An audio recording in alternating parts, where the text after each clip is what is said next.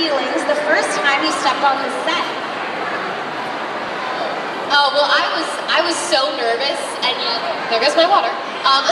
Completely excited.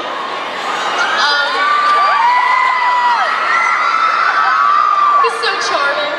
I was so excited because, you know, we were filming a scene that I really loved, and we were all on the pedestals. It was like right before the bloodbath, and so to be there filming such an iconic scene on my first day of a book that I was such a huge fan of, you know, I got to see the whole thing come alive, like right in front of me, and that was crazy.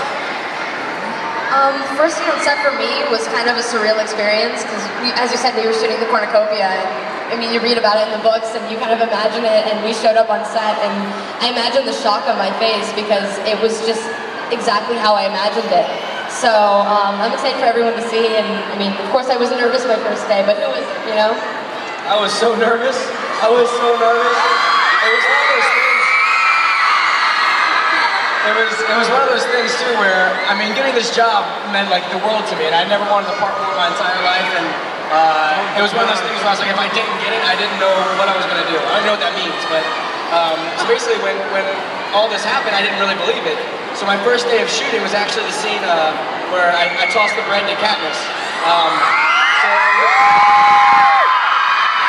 It was very surreal for me because I was standing there, and I had like the rain machine going, I had a burnt loaf of bread in my hands, I had the apron on, and I look over and there's Jennifer as Katniss sitting underneath this tree, and I was like, oh my god, this is the Hunger Games. Like, this is actually happening. It was amazing. It was like the best way to start the whole shoot. So, let me ask you guys this. Did you expect all of this madness going into this film? Is this what you Huge fan base behind it, but I didn't expect it to be like this. This is amazing. You guys are so lively and enthusiastic. I love it. It's awesome.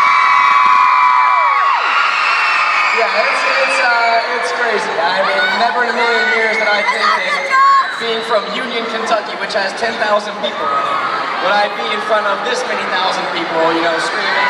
It's very cool. lives are going to be changed for a very long time to come. After doing this and after this movie comes out, are you prepared for that? Are you ready? It's a day-by-day kind of thing with me. I mean, you know, I think that, like Peeta, I believe in, you know, not changing based on your circumstances. So, you know, as my life may get different and things may be not what they are now, you know, I still want to do what I want to do and just be the creator of my own life. Good answer. Good answer. Okay, this is from Daniel from Glendale Heights, who's probably somewhere out there.